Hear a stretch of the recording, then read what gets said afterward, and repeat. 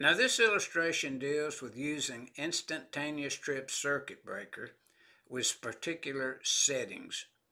Now notice in the illustration we're selecting a minimum percentage to allow an instantaneous trip setting to be made in accordance with the column 4 and table 430.52.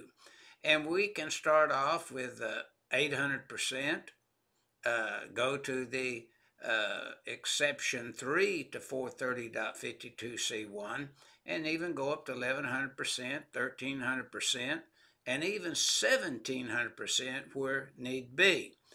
But notice that's what in the second call out it shows. It shows the exception 3 to 432.51C1, and it's exception 1. And notice that it does allow you in certain cases to go up to 1700% where you had a high efficiency motor, NEMA B, or maybe a European motor, Design E motor that has a very high inrush current when starting and driving a load.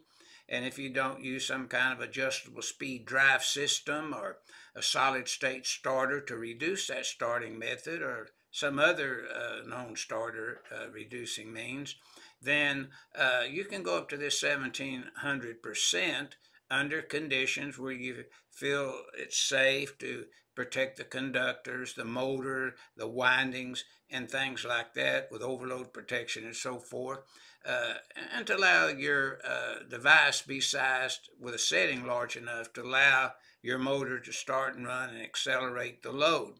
Now notice that is what this figure 18-16 is illustrating. And those settings can always be set now to allow the motor to start and run. The table with the exception 1 to 430.52C3 is just a starting percentage to start with and adjust accordingly to allow the motor to start and run and accelerate the load.